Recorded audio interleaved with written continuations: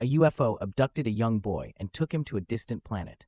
Years later, the child returned to Earth, equipped with newfound knowledge, only to discover that the world had changed dramatically during his absence. This is where the film's action picks up.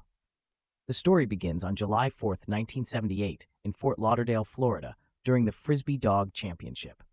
David Freeman, a 12-year-old boy, is with his younger brother Jeff, who teases David's dog Bruiser for not winning the competition. Their parents, Helen and Bill, try to calm their bickering sons, but the siblings continue to exchange insults. After the competition, the Freeman family returns home, leaving Jeff to play with his friends. As night falls, Helen asks David to go fetch his brother, who is too young to walk home alone through the woods. David, reluctant at first, agrees after his mother promises a family dinner and fireworks. With Bruiser by his side, David heads into the woods to find Jeff. As they venture deeper, Bruiser begins acting strangely, barking at something in the distance. David notices a strange light in the trees and continues to investigate. Suddenly, Jeff jumps out of a tree, startling David. Frustrated, David brushes him off and follows the barking Bruiser to the edge of a ravine. Peering into the darkness, David loses consciousness. When David wakes up, he climbs out of the ravine and returns home, only to be greeted by a woman he's never seen before. Confused, David insists he lives there, but the woman doesn't believe him. He rushes inside, calling for his parents, but is met with unfamiliar faces. Assuming he's a lost child, the couple contacts the police. After some investigation, the officers uncover an old missing persons case about a 12-year-old boy named David, who vanished 8 years ago and bears a striking resemblance to the boy in front of them. When questioned, David insists it's still July 1978, which puzzles the police. The officers take David to visit his parents' new home to clear things up. As they arrive, David is shocked to see his parents, who have aged significantly. His mother and father embrace him joyfully, but David faints from the overwhelming situation. Meanwhile, in town, police discover a UFO crashed into a power line, prompting NASA to send Dr. Faraday, who is astonished by the sight. David wakes up in the hospital, and his father, Bill, asks him where he's been all these years, but David is adamant that he came straight home after finding Jeff in the woods. Suddenly, an older Jeff enters the room. David is stunned, as the Jeff he remembers was much younger. Jeff apologizes for scaring him that night in the woods, explaining how he blamed himself for David's disappearance. He also reveals that their parents never gave up hope and continued to believe in a miracle. Jeff then tells David the shocking truth. It's now 1986, and 8 years have passed since that fateful night in the woods. David's parents return to his hospital room and inform him that doctors want to keep him for a few more days to conduct thorough tests. One night, David wakes up and tells his brother, Jeff, that he hears a voice in his head calling him. Jeff reassures him, insisting it's just a dream. The following day, an alien spacecraft arrives at NASA's base, and specialists discover that the ship's surface is completely seamless, making it difficult to access. Meanwhile, scientists monitor David's brain activity and are stunned to see that his brain is transmitting vast amounts of data in binary code, which then translates into the blueprints of the mysterious spaceship. These findings are sent to NASA, and Dr. Faraday quickly approaches the Freemans, asking to take David for further study. Bill refuses, not wanting his son to be treated like a lab experiment. Faraday persists, questioning if they don't want to know the truth about where David has been, why he remembers nothing, and why he hasn't aged. Faraday then asks David directly if he wants answers. After contemplating, David agrees to spend 48 hours at NASA's research center. Upon arrival, David is placed in a room filled with toys. An intern named Carolyn Madams introduces herself and shows him a robot that delivers food. David asks why his favorite TV program isn't on, and Carolyn explains that it has been off the air for years. She plays music videos, which David has never seen before, surprising Carolyn, as she doesn't know what he's been through. Curious, she asks David what happened, but he can't remember. Realizing she's prying, Carolyn changes the subject and promises to bring him something nice for breakfast. The next day, Dr. Faraday lets David call home to reassure his family that he's safe. Afterward, Faraday and his team conduct new tests, attaching sensors to David's head. When Faraday asks David what happened after he fell into the ravine, the computers begin malfunctioning, overwhelmed by the massive amount of data coming from David's brain. Yet, David remains clueless about what happened. One of Faraday's colleagues asks David to say his name, and the computer responds faster than David can speak. Astonished by this, the researchers press him for answers about the past 8 years, but David, frustrated, repeats that he doesn't remember. However, his brain tells a different story. The computers display information indicating that David had been on a distant planet called Fawn, 560 light-years from Earth. The scientists are shocked to discover that David traveled faster than light, spending only a few hours on the journey, while 8 years passed on Earth. Faraday, stunned, asks where Fawn is located, and David's brain provides a detailed star map, revealing uncharted parts of the galaxy. Faraday, in disbelief, whispers, "My God, these are unknown systems." The boy watches in terror as the events unfold.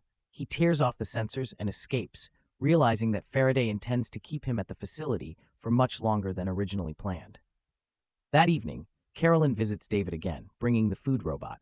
David admits he doesn't like being there, but consoles himself, thinking he'll be home by tomorrow. However, Carolyn accidentally reveals that they plan to keep him for at least 5 more days. Panicking, David quietly asks Carolyn to help him escape, unnoticed by the guards. That night, David is once again awakened by the mysterious voice in his head. Soon after, a robot sent by Carolyn arrives and transports him to a hangar where the alien spaceship is kept. As David approaches the seamless ship, an entrance suddenly appears with stairs leading inside. He cautiously enters, and the ship's computer begins speaking, the same voice that's been calling him all along. The voice calls David, the navigator, and explains that his brain contains the star maps needed to return the ship to its planet. Just as the entrance to the ship is noticed by security, alarms sound and NASA personnel, including Faraday, storm into the hangar. The ship, sensing the threat, breaks free from its restraints and prepares for departure. David asks the computer to take him home, but the computer doesn't know the way and waits for David's guidance. Flustered, David suggests flying 20 miles from the base. Misinterpreting, the ship shoots upward, leaving the onlookers astonished. Faraday rushes to the communications room to track the ship's movement. David manages to correct the command, bringing the ship back to Earth and flying forward 20 miles as he intended. The boy then asks why he was taken to Earth. The computer explains that it was collecting biological specimens for analysis on the planet Fawn and accidentally chose David. According to the inhabitants of Fawn, humans only use 10% of their brains, so the computer uploaded all its star maps into David's brain. However, it lost the data after encountering a high-voltage power line, making David the only one who could help it return home. Furious that the ship took him from his family for 8 years, David demands to be returned home, if not to the past, at least to his present. Just then, NASA helicopters appear overhead, and the computer, named Max, promises to take David anywhere once it regains access to the maps in his brain. They disappear from NASA's view, escaping without a trace. Curious, David asks the computer what to call it, and it introduces itself as Tri-Action Drone Ship. David decides to call it Max for simplicity. He then suggests hiding from NASA, and Max dives into the ocean, leaving David in shock. Once safe, Max begins extracting data from David's brain and opens a compartment containing numerous alien creatures collected from different planets. Amid the terrifying beings, David finds a friendly alien called a Puckmarin, whose planet was destroyed in a comet collision. He then asks Max to take him home. Meanwhile, back at NASA, the radar loses track of the ship. They realize they've just lost 2 of the most significant discoveries of the 20th century. Suddenly, David's father calls Dr. Faraday to ask about his son, but the doctor doesn't admit that David is missing. Meanwhile, Max finishes downloading all the necessary data from David's brain, including some useless information, and starts acting more human-like. David and Max get into a heated argument about who is smarter. Feeling insulted, Max lifts the ship high into the air and suggests David figure out how to fly it on his own. Panicking, David fumbles around, searching for controls as the ship enters free fall. Faraday, tracking the ship, realizes it's out of control and about to crash. Luckily, David presses the right button just in time, and the ship ascends again. As David continues piloting, he discovers it's not as difficult as he feared. Meanwhile, Carolyn goes to the Freeman family and informs them that David has escaped on an alien spaceship, but she is quickly found by NASA officials and taken to their headquarters, where they demand she reveal the details of David's escape. Meanwhile, David and Max suddenly find themselves in Tokyo, where excited crowds film the UFO. Shortly after, they fly over San Francisco, but eventually, they realize they're lost in Texas. They land and ask some locals for directions to Fort Lauderdale, but the people panic and flee in fear. Curious about the sounds he heard from the people, Max asks David what it was. David explains it was music, and Max immediately wants to hear more. David tunes the radio, and soon they pick up some music, much to Max's delight. On every news channel, reports of the UFO dominate the headlines, with researchers noting its return to Florida. David convinces Max to stop at a gas station so he can call home. As curious onlookers gawk at the hovering spaceship, David calls his brother Jeff, who warns him that NASA agents have swarmed their home. David asks for directions, but Jeff's descriptions don't help, so he promises to send a visible signal. As they approach Fort Lauderdale, Jeff climbs onto the roof and launches fireworks. David and Max spot them immediately. Feeling relieved, David bids farewell to Max, admitting that he's enjoyed their time together. However, just as he prepares to tell his friends about the adventure, he remembers they've all grown up while he hasn't. Max offers to take David back 8 years, but warns it's extremely dangerous. As they near David's home, he sees NASA's vehicles and realizes he can never live a normal life with them hunting him. Determined, David steps outside the ship, but quickly realizes that he doesn't belong in the present anymore. He tells his parents goodbye, returning to Max and asking him to attempt the risky time travel despite the danger of vaporization. Max warns him again about the risks, but David insists, fearing a lifetime of being pursued by NASA. They say their final goodbyes, and the ship embarks on the perilous time jump. Moments later, David wakes up in the same ravine from 1978. He rushes home and joyfully reunites with his family, who have been anxiously waiting for him. The Freemans leave for dinner, and David, filled with love, tells his parents, dog, and even his annoying little brother how much they mean to him.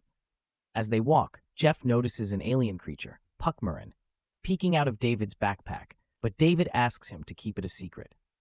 During the Independence Day fireworks, David catches a glimpse of Max in the sky, signaling goodbye as he flies back to his home planet, Fawn. What would you do in David's place? Would you stay in the future or return to your old life?